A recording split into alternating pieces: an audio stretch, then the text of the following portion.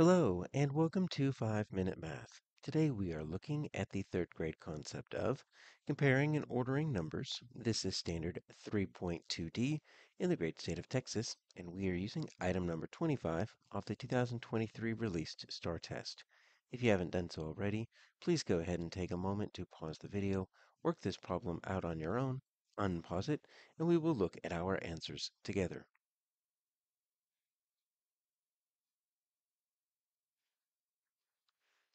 All right, so pretty straightforward here. We've got a table. We've got the area in square miles of 4 states. Look like they're 4 of the smaller states: Connecticut, Vermont, Hawaii, and New Hampshire. And we need to find which of those lists puts them in order. And then it's always very important to pay attention. We're going least to greatest. Sometimes we'll go greatest to least. All right. So they do have it lined up for us here, but I'm going to rewrite these because I want to highlight the place value. Right, so starting over on the right, there is no decimal, so this is going to be just our ones place. Sometimes if we have a decimal, like we're looking at money, right, it's going to be the point to the left of that decimal, but that's the ones place. And I'm just going to use the digit 1 to show the value. Right, here's the tens place. Rather than using the word 10, I'll write the value of that digit, so that's the tens place. Here's the hundreds place.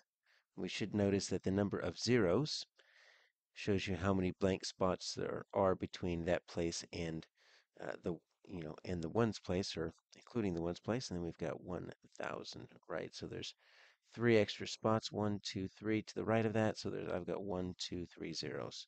Just like the hundreds, I've got 2 extra spots to the right of the hundred spot, and I've got 2 zeros. So that's how you can always kind of keep that in mind. So let's put our numbers underneath here. So they all go to the thousands place because we have that comma there that shows us that thousands period. So I'm just going to write it like this: 4,000, 8 hundreds, 4 tens, 5 ones. We normally call that 45. We can say it like that when we write it out. Same with Vermont.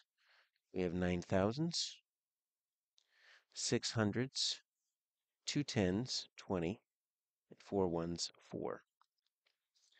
Hawaii, we've got 6 thousands, 4 hundreds, 2 tens, that's like a 20, 3 ones. Put NH here for New Hampshire. 9 thousands, 3 hundreds, 5 tens, 0 ones. So we are looking for least to greatest. So when you order numbers, you always start with the largest, not the smallest, the largest place value. And sometimes it's easy because you have numbers that stick out a little bit. They might go to the 10,000s place, or maybe a number only goes to the hundreds place. In this case, all 4 numbers go to the thousands place, so that's where we're going to start.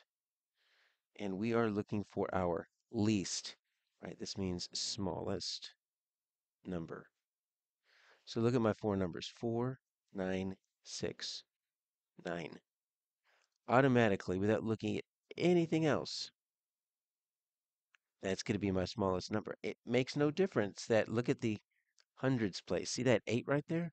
That hundreds place, that actually has more hundreds than any of the other 3 numbers, but it doesn't matter because it only has 4 thousands. Okay, so I'm going to put that as my smallest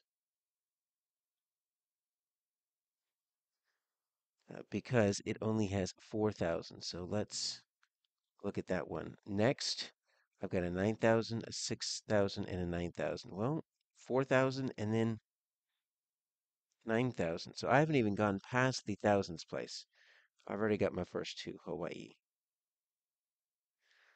When we get to Vermont and New Hampshire, it's a tie, 9 and 9. So then we have to go to our hundreds place, and we're looking, remember, least to greatest. Which one's smaller? 600s, 300s.